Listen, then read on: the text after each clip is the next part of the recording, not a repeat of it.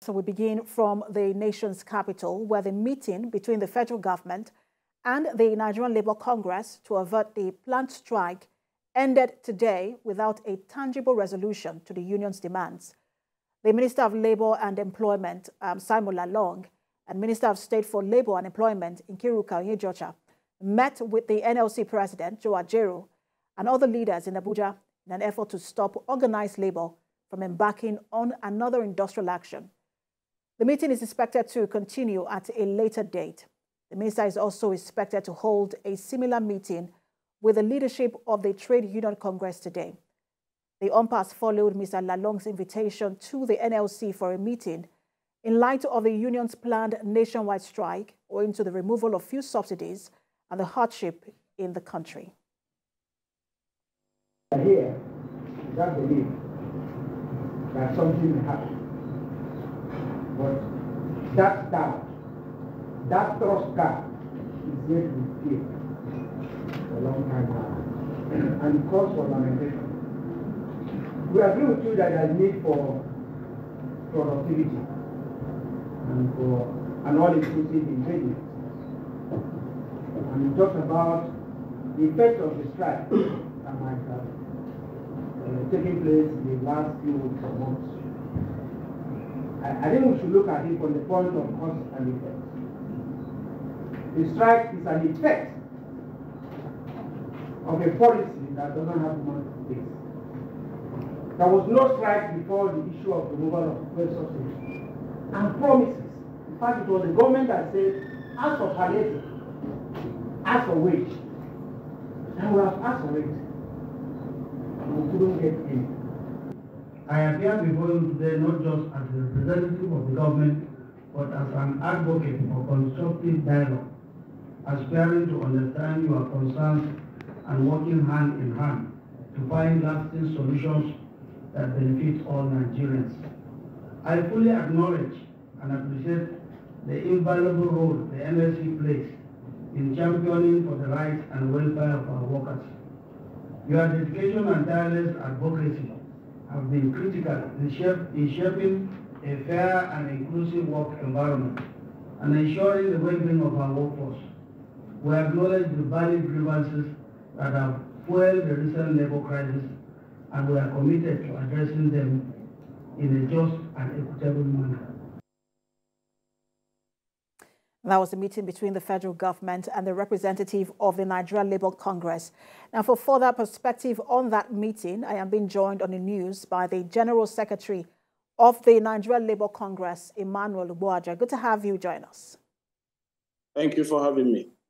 So give us an idea of what happened in that meeting today and the resolutions you were able to reach. Well, it was a meeting that was called by the Minister of Labour in his capacity as the mediating authority with regards to disputes in the world of work in Nigeria. And that was the first time we're meeting with him. And he then tried to get a handle on what the issues are. And we let the issues bear to him. And clearly, these are not issues that will be resolved by mediation. They are issues that will be resolved by the parties taking concrete steps to meet the expectations of each other.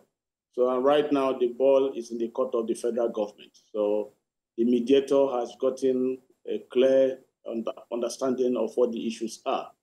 So it's remaining for the party on the other side to make the move that will have the issues resolved.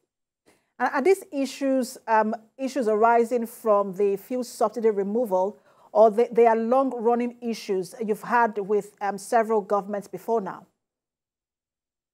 They are not long-running issues. They are straightforward issues that came out from the president's pronouncement on May 29, that subsidy is gone. And subsidy being gone, what it meant was that prices of petroleum products, particularly petrol, moved from 185 to 500, 600, and 700 naira, as the case may be in any other, in several parts of the country. So clearly, it's not about any other government. It's a challenge that comes squarely from the stable of this current administration, and we're expecting that resolution to come from them. From that arose the challenge of what happens to a worker who used to transport himself on his basic minimum wage of 30,000 when petrol was 185. What happens to him? That petrol has become 500, 600, 700, and transportation has gone off the roof. What happens to him? Food products have gone up. What happens to him? Housing has gone up. What happens to him? Cost of health has gone up. What happens to him? His children's schooling, both fees and transportation for them to school. What happens to them? So that is the challenge that we're trying to get resolved. What are the issues, the palliative issues on the table? What is the wage award being put on the table? What are the alternative means of transport that government and has? Mr. Abuja, that's exactly where I was going, because this issue has been going on for more than 3 months now. You've had several meetings with the federal government. You have called, you have had a protest, you have called for strike, but it looks like there are still issues of contention. What are the major issues that have not been addressed by the federal government? No single one has been addressed, top list of which has not been addressed. No wage award has been given by government. No palliative has been given by government. No CNG buses, alternative means has been provided by government. So those are the issues in contention. The challenge of our refineries not working is still on the table. So none of the issues have been resolved. Wage award doesn't need rocket science. It doesn't need 4 months of meeting. We're not talking about discussing minimum wage review. No, it's what award on wages as a result of the impact, the immediate impact of the removal of subsidy. So those issues have not been taken. None of them have been resolved. So clearly, 4 months down the road, we're still where we are.